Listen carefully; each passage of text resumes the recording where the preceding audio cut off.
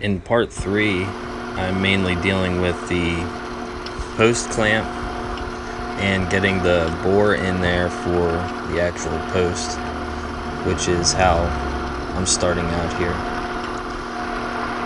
So the first step in that process obviously is getting a hole in the location where I want it.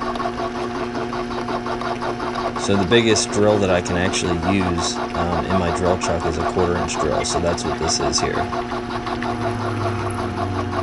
And the end hole size is going to be 14 millimeter, which in inches is 551, I believe.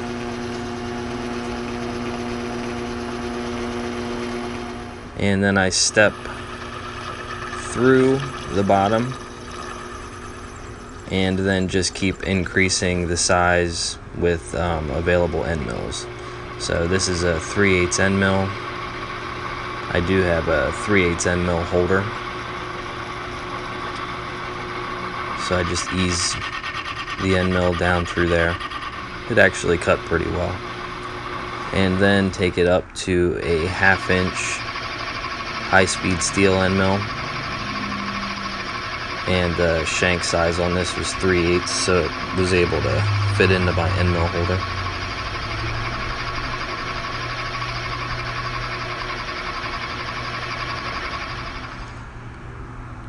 Now I get to try out my brand new boring bar and boring head from Sherline. So the first thing I do is I want to set the cutting edge against a known diameter and sort of establish the size that it's going to cut at. So I already know I have a 1/2-inch hole in there, so it's pretty easy just to touch that off and then take a skim cut, and I know that I'm probably about 505 or 510. Just a good way to establish. So since this was the first time I used this bar, I did do a little bit of testing. You know, I would move small increments, 5 thousandths or 10 thousandths, and then see what the result would be. And it was actually very consistent. And I was even happy with the finish that the tool left. It came in already ground with a cutting edge, and it seemed sharp enough just to go ahead and use it, so I didn't bother sharpening it at all. I just went for it.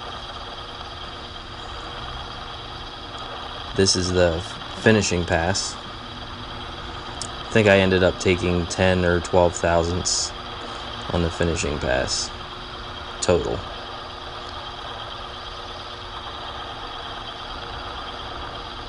And I ended up hitting the result that I wanted to. I was about plus 1 thousandth. So this is the ground shaft that will be the post. Going for a fit, and it slides in perfectly. Moving on to the slitting saw. This is my homemade arbor. Eyeball up the center and just go for it.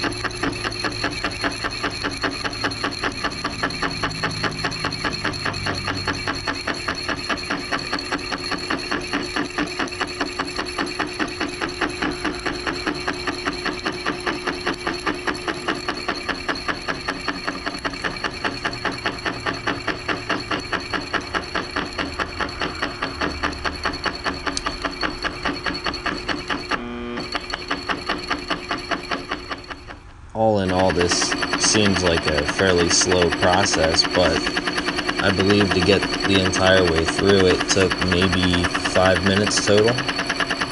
And I actually didn't take the saw straight through. I went as far as the tool would allow me to the bore, and then I just cut the rest of the way through with a hacksaw.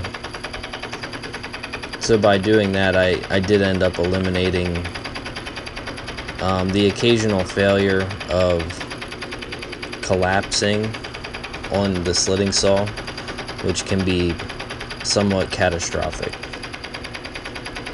So I was able to at least avoid that.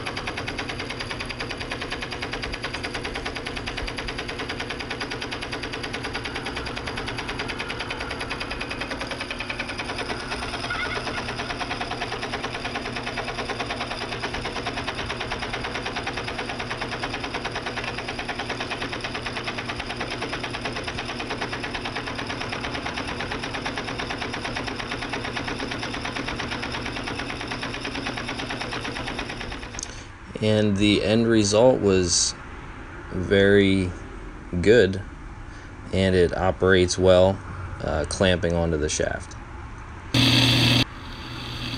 So I'm getting into some of the other components here now, doing some more work on the CNC. I apologize for the video quality here. This was taken on a cell phone clamped into a vise next to the part being machined. So this part is going to be the bumper for the front end of the base on the comparator. So I'm machining just sort of the back edge here, and then it will get a large radius on the front edge that can be swept against whatever surface you're indicating.